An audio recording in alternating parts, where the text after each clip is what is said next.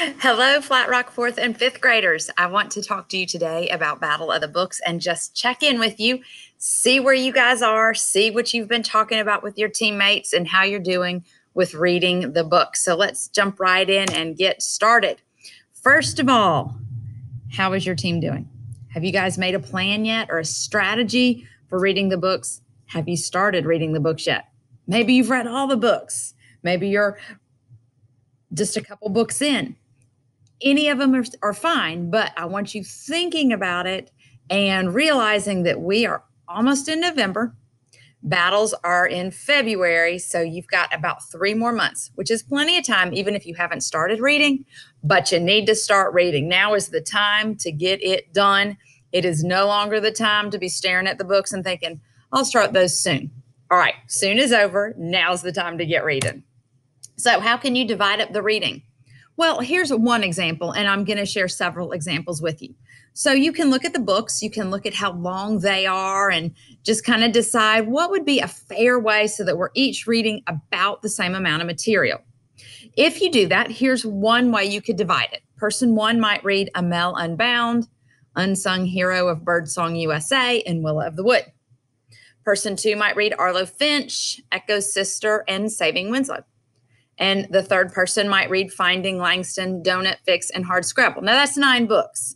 All of you might want to read Max and the Midnights because that's a graphic novel, and I know most of you want to read that. Anyway, that's one way to do it. You can divide those 3, 3, and 3, and then say instead that everybody's going to read Willa of the Wood or whatever book it is. Maybe there's one book on there that everyone wants to read. There's nothing that says all of y'all can't read that book. All of you read it and then divide up the other ones, however you want to do it. I will tell you that reading level wise, all of the books are a 3rd or 4th grade level except for Willa of the Wood. And that one's a little bit higher. All of you can do it. 4th and 5th graders can easily do it, but that's the most challenging read. But guess what? If you're a car rider in the morning, Miss Dot is reading it aloud and you've got plenty of time. So all of you read it, talk about it if you want to. And I think you're going to really enjoy the book. It's not a book that's so challenging you can't read it. It's just one that you're really going to have to concentrate on as you read. It was one of my favorites. It's a fantastic book, very well written. But again, don't save it until the week before battles start. All right, here's another example. You might decide that every person is going to read every book. That would be 10 books apiece. Or you might just decide what interests you. And maybe for one person, there's 4 books they really want to read. And another person, well, there's really only 2 books they really want to read. And then the other person reads 3. Anything is fine. I want you to understand that we're not saying everybody has to read every book, though you might want to. But I am telling you that someone on your team should read every book. Every book needs to be read by someone. Otherwise, when you get to battle week, you're not going to know the answers for a particular book that you may not have read. All right. And again, I said this before and I'll say this again. I have never seen a team go out in the first round where they've read all the books. I didn't even say that everybody had to read all the books, but where you've divided the reading and someone has covered each book, you do really well in Battle of the Books. So let that inspire you to get reading. All right. What will the battle be like?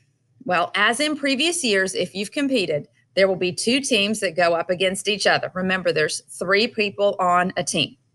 There will be a total of 20 questions, 10 for each team. There's not a buzzer, so it's not first one to buzz in. It's team A gets question 1, team B gets question 2, team A gets question 3, team B gets question 4, and so on and so forth. When you answer the question, of course, the question is always going to be the book title. But when you answer the question, you get 3 points for saying the correct book title. And then 2 bonus points for knowing the author. So as you read the books, make sure to memorize the authors. For example, if in the battle you get 5 questions right and you don't know any authors, 5 times 3 points would be 15 points total. But if you knew the authors too, 5 times 5 would be 25 points. That's a pretty big point difference. That could be the difference in winning or losing. So learn the authors. Why do we need to learn the authors, you say? Well, when you know the author, and you liked the book, you might want to see if that author has written more books. Knowing an author is a good thing because it helps you find more books to read. And when you say the author, you do not have to say the first name. You can, but you have to say the last name, and it has to be said in such a way that I understand it. If the author's last name is Johnson and you say, well, blah, blah, blah, you can't get credit for that one. Now, if there's an author's last name that's hard to pronounce and I know what you mean, that's great. All right. So what, again, will the battle be like? Well, questions are going to alternate between the teams. But if one question is not answered by a team, it will be reread and offered to the other team. At the same time, if one answer is said, but they don't know the author, those are just dead points. The whole question doesn't go to the other team. Answering the question itself is all you need to get those 3 points. It is single elimination. That means you keep playing until you lose. And when you lose, you're out because it is single elimination. All right, let's do some example questions. And these are from Battle Books this year. In which book did the main character's mom teach him and his sisters to bake just as soon as they were old enough to digest chocolate? Now, you may or may not have read this book yet, but think about the titles. Think about the covers. Think about which book this might be. Are you ready to see the answer? The answer is The Donut Fix. And if you knew that answer, you would get 3 points. The author is Jesse Janowitz. You can say Jesse Janowitz or you can say Janowitz for 2 more points. If you just say Jesse, you don't get any points. First names won't cut it. Last name is what I'm looking for. All right, let's do another one. In which book did the main character begin taking care of a baby animal, even though everyone seemed to think it would die? You may or may not have read this book yet, but think about the covers. Think about what the books are about. Which book deals with animals? All right, are you ready to see the answer? Saving Winslow by Sharon Creech. If you got the author and the title, you're at 5 points for that question.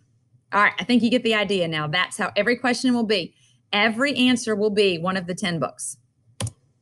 Battle Week is February 15th through 19th, 2021.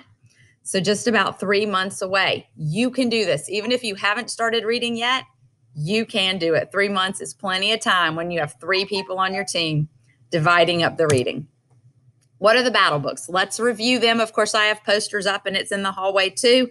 It's on our website. You can see it lots of places. But we have Amel Unbound by Aisha Saeed, Arlo Finch in the Valley of Fire. And you need to say the full name because there are 3 books in that series. And you need to give the full name as the answer, by John August. The Donut Fix by Jesse Janowitz. And incidentally, some of the books have a red cover for this book and some have a blue. Same book. They just published it with 2 different colors. Echo's Sister by Paul Mosier. Finding Langston by Lisa Klein Ransom. You can just say Ransom for the answer of the author. Hardscrabble by Sandra Dallas. Max and the Midnights by Lincoln Pierce. Saving Winslow by Sharon Creech. The Unsung Hero of Birdsong USA by Brenda Woods. And Willa of the Wood by Robert Beatty. Friends, I hope that you enjoy reading these books. I hope that you are getting excited at the battles. If you have questions, please come to me. Please ask me. But in the meantime, please talk to your team, make a game plan, and be reading the books. Talk to you soon.